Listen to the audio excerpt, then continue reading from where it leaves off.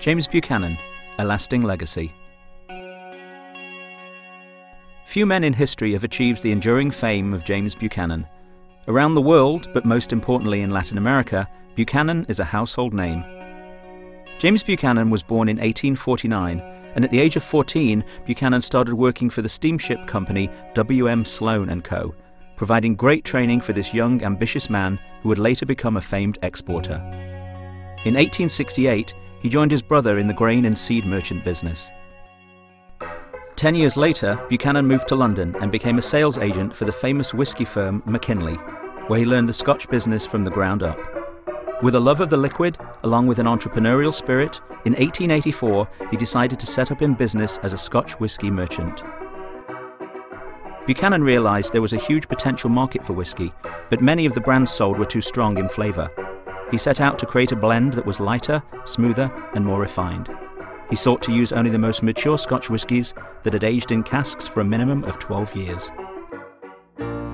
After much effort, he perfected such a liquid, and he named it, modestly, the Buchanan Blend. I made up my mind to find a blend sufficiently light and old to please the palate. This I was able to do and made rapid headway.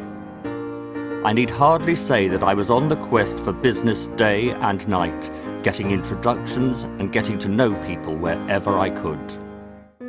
Within 1 year, he had his first major breakthrough. He secured the contract to supply Buchanan's blend to the British government in the Houses of Parliament. In 1895, he established his own export department.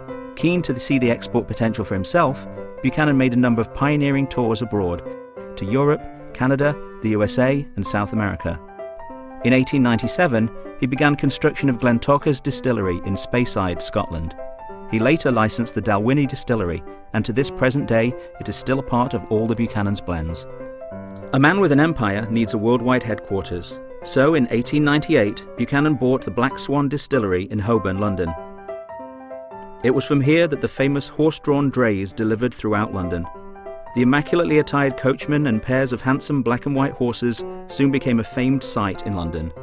That same year, the marketing genius won his biggest success to date, 2 royal warrants from Her Majesty Queen Victoria and her son, the Prince of Wales. This tradition would follow with every monarch since, right up to the current Queen. The product supplied to Buckingham Palace, he cleverly labelled the Royal Household Blend. In 1920, in recognition of his achievements, James Buchanan was honoured by the King with a knighthood, and just 2 years later he received a peerage. He was now part of the establishment, the aristocracy, and the very government itself. He took for his noble coat of arms the phrase Clarior Hinc Spiritus, meaning hence the brighter spirit, which is now engraved on bottles of Buchanan's. When he died at age 85, his estate was worth more than £7.5 million. He left money to people from all walks of life and took care of those who have served him faithfully, leaving many pensions and endowments. His family was bequeathed and still runs the horse farm that he loved so much. Today, Buchanan's is one of the world's leading Scotch whisky brands, with a portfolio featuring award-winning whiskies. Buchanan's products represent a range of unique and crafted premium whiskies, perfectly blended to suit every occasion, and which share a remarkable heritage and a commitment to quality. Buchanan's Deluxe was introduced in 1925 and is a full-bodied, richly satisfying blend with an inviting aroma of honeyed vanilla notes. The rich malt character of this 12-year-old blend fills the mouth with a rewarding peaty taste balanced by fruit and vanilla. It has a long and intense finish with a pronounced smoky sweetness.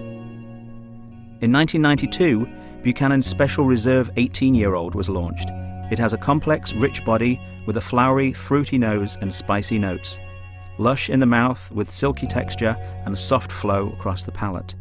A sweet impression with sherry notes and spice with a long, full-flavoured finish.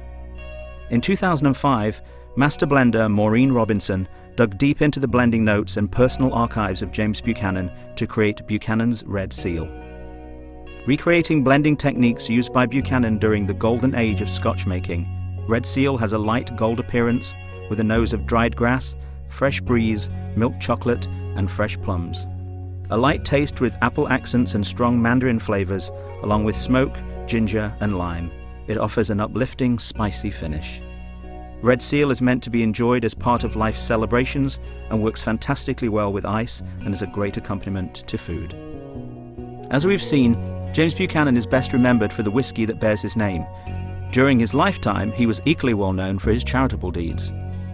Today, the life, legacy, and philanthropy of James Buchanan are still celebrated in Buchanan's Forever charity concerts, featuring such artists as Sting, Elton John, and John Bon Jovi. His commitment to good deeds continues in Learning for Life, and all that Buchanan's does to enrich the lives of those in need. And his exquisite taste and love for Scotch whisky endure in every bottle of Buchanan's Scotch whisky.